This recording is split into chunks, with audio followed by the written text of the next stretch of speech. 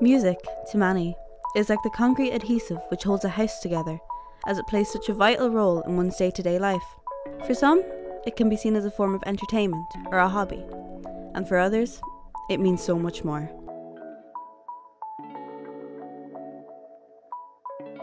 Music means a lot to me. I go to gigs so often and I've met like most of my best friends through it, so probably lost without it.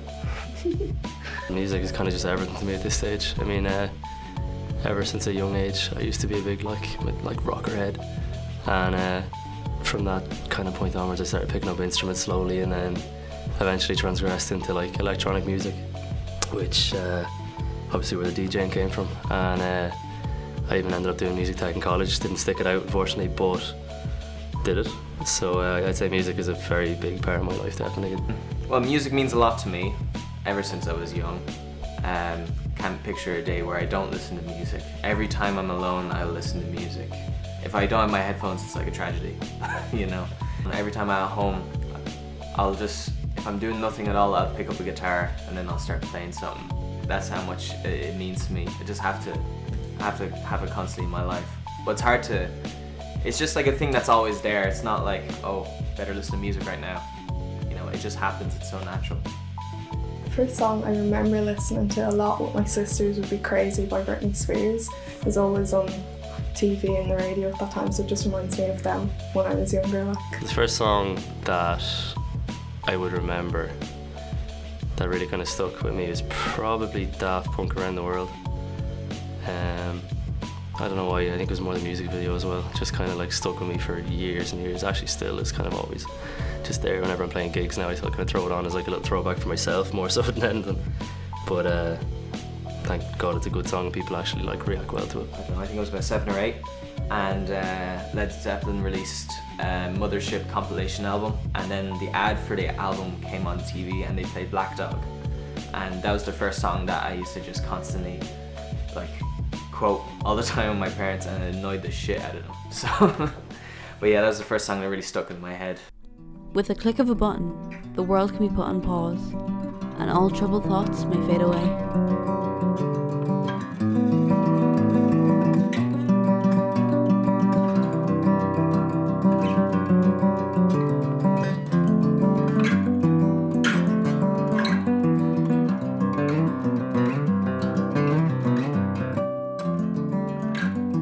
Music is escapism, a form of meditation destined to soothe, excite, or enlighten one's mind.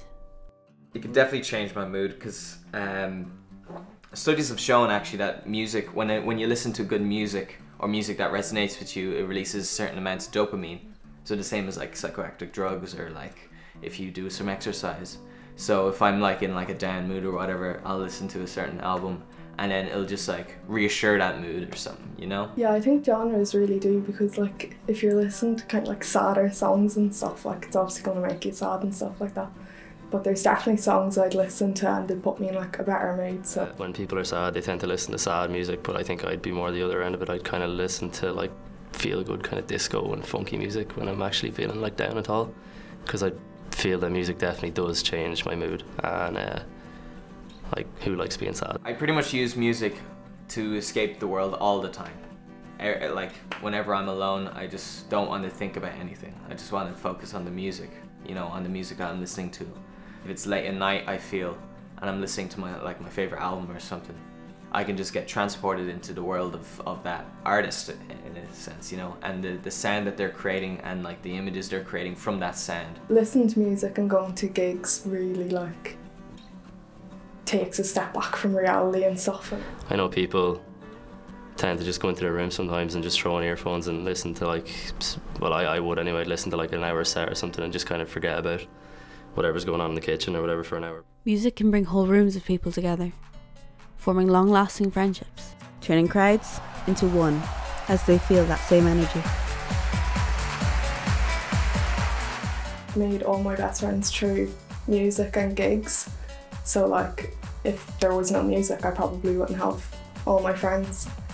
Yeah, it's because of music and my love for music, and like when I first listened to Led Zeppelin on the TV, and I wanted to learn that guitar riff from Black Dog, and then I learned guitar, and then because of me knowing how to play guitar, I met other guitarists and we were exchanging different like chord ideas and licks, and then we'd write together and then we'd listen to different music together.